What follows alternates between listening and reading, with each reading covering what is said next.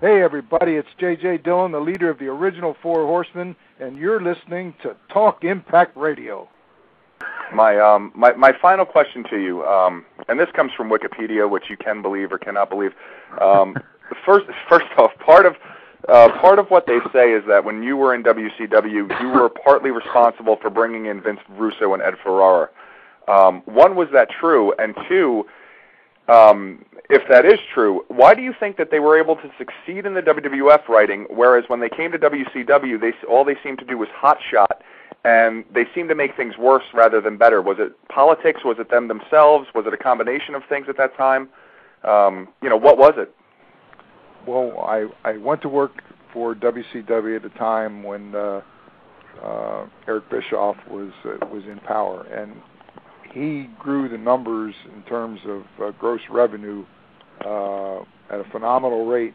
The problem was that he was not from a wrestling background, didn't understand the wrestling business, and never had a business plan.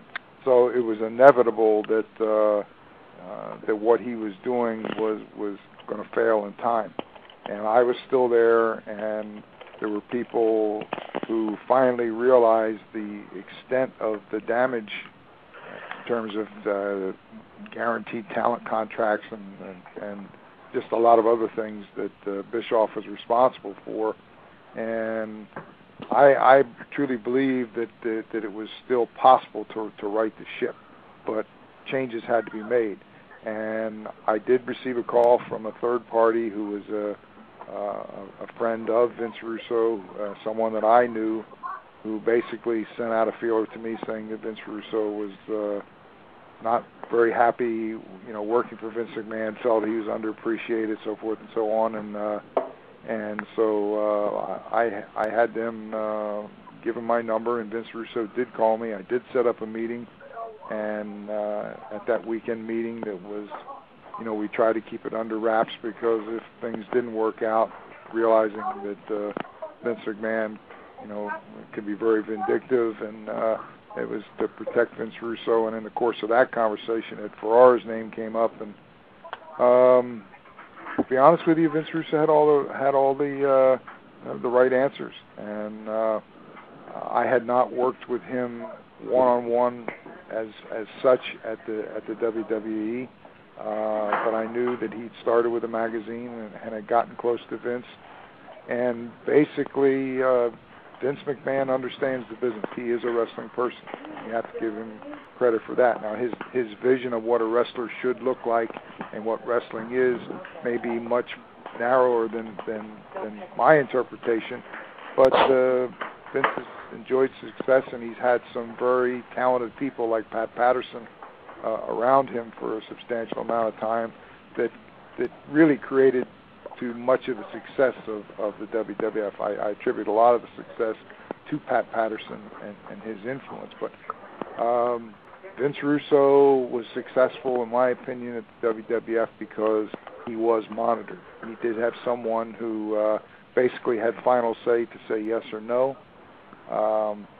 The impression was that he was coming into WCW with the same understanding that he would be given an opportunity to succeed, but also he would have people who were experienced in the business that were monitoring his product. And I think Vince Russo came there with a different agenda. I think that he may have felt that this was his opportunity to prove to Vince McMahon that it was really him and not Vince after all.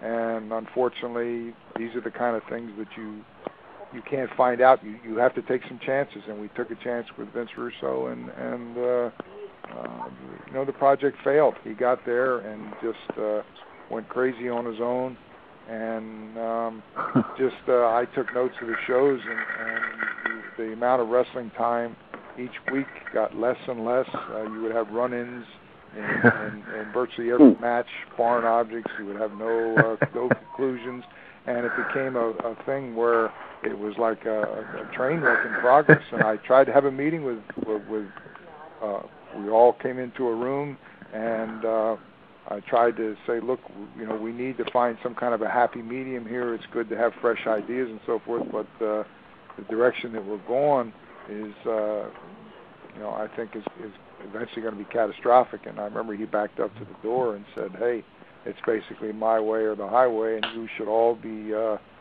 using all your energy to fight the standards and practices people that were objecting to a lot of things that he was doing."